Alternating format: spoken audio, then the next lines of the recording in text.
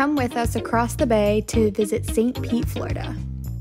We took this ferry out of downtown Tampa right off the Riverwalk, and it runs from September to May. So make sure if you're planning on this, you check the dates and check the times.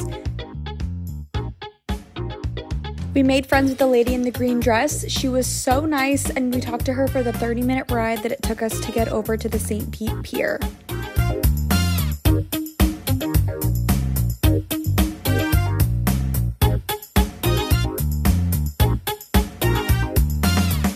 Once we were on land, we were able to walk around the neighborhood and see some of the real estate in the area.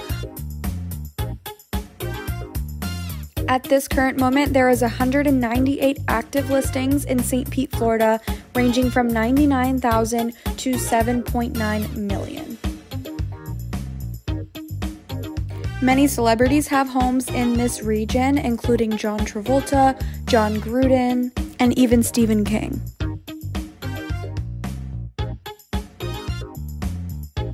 Parkshore Plaza is probably the most luxurious condo building in downtown St. Pete, with incredible amenities and tons of condo options to choose from.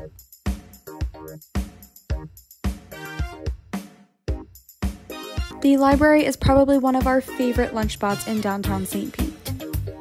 This restaurant is inspired by the collaboration of John Hopkins and George Peabody to create John Hopkins Children's Hospital and a library. They both got to use their wealth for public good and public education. And because of this, we now get to enjoy a fabulous restaurant with handcrafted cocktails and a spectacular menu, all while feeling a bit of history while being in this building. We ended up sharing the deviled eggs, the chicken pillard, and the ham and Gruyere melt, which was out of this world.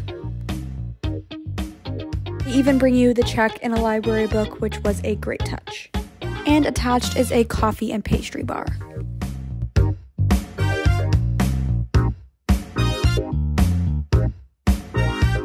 Our next stop was the Dali Museum, which we didn't go all the way into, but we got to visit the gift shop and the cafe that is out front. Now, this cafe was a huge surprise to us of how amazing and delicious everything was. We were just looking for a quick cup of coffee before we ventured somewhere else, and ended up with a blackberry bread pudding, which was so good. Now, this next stop we were extremely excited about. This was Mazzaro's Italian Market, which has everything you could imagine.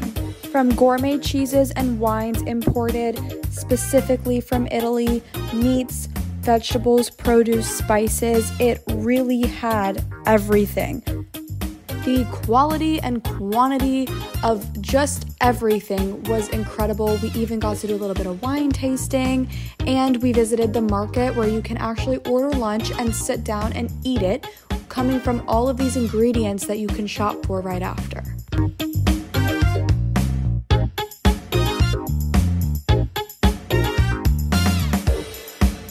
We got the eggplant parmesan, some bacon-wrapped asparagus, garbanzo bean salad, and a walnut salmon.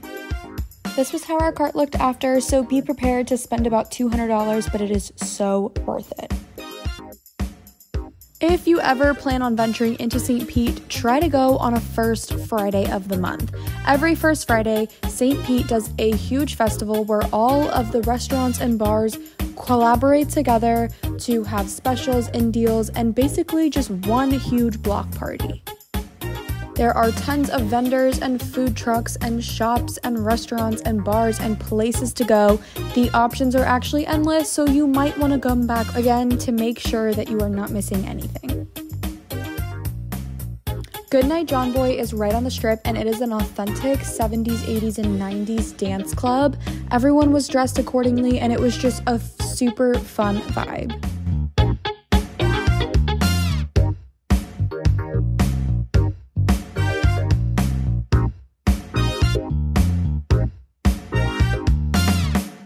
This was the vibe around 5 and 6 o'clock, and this is how it looked later into the evening. So if you're gonna get there, you really gotta find parking early, get your dinner early, and then be ready to walk through some of the bars and the streets.